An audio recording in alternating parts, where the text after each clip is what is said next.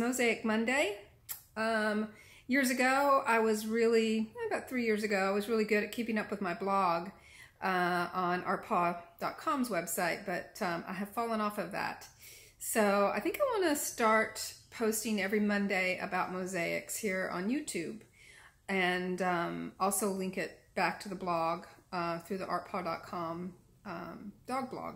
So anyway, so today I'm going to show you what I've been working on. I came up with an idea for the rest of the skull. What I'm doing is I am using souvenir plates. As I had like 3 or 4 of these souvenir plates that have been in my mosaic stash since I started doing mosaics like in 2007. And they've just been sitting around waiting for this skull to arrive. As you can see, I got the eyes finished yesterday, and now I've moved on to the back of the skull. And I really kind of like it. It's kind of like a crazy quilt or something. I'm gonna walk all around it. You can see all the clutter on the table. So, but it's coming along, and I like doing these souvenir plates because there's like, it's always something to look at. There's like a little bird. Over here on this side, there's a woman in a bikini, which I'm kind of fond of. Where did she go? Oh, she's right there. How cool is that? I love that. So yeah, it's a little, I have never done much Picasseitte or working with the broken dishes. And so it's a learning experience for me, for sure. One thing I really like about the design work here is I like the color palette. I'm mixing in some smalty, there's some smalty there, and some vitreous tile, and greens and blues.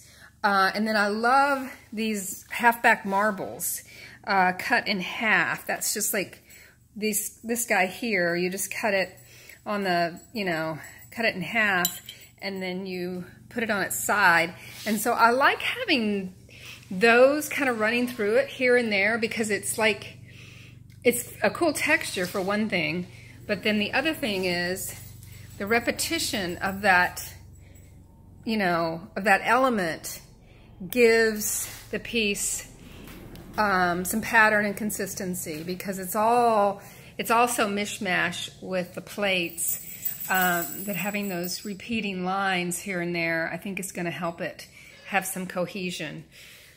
I hope so anyway. We'll see what happens. I'm mixing in mirror. Anyway, I think it's looking pretty good. Using tons of thin set. This is the first time I've really worked with really thin elements like mirror, and then really thick elements like china. And so there's a lot of building up the back of the tile as you put it down when it's a thinner piece, so that it will lay somewhat on the same level as the rest of it. So anyway, that's all I know. It's Mosaic Monday. Dan's been busy carving a big board that we're going to carve together. He's doing most of it right now so far, because I've been stuck on this mosaic. We're going to do this great big bee for an upcoming printmaking event here in Dallas.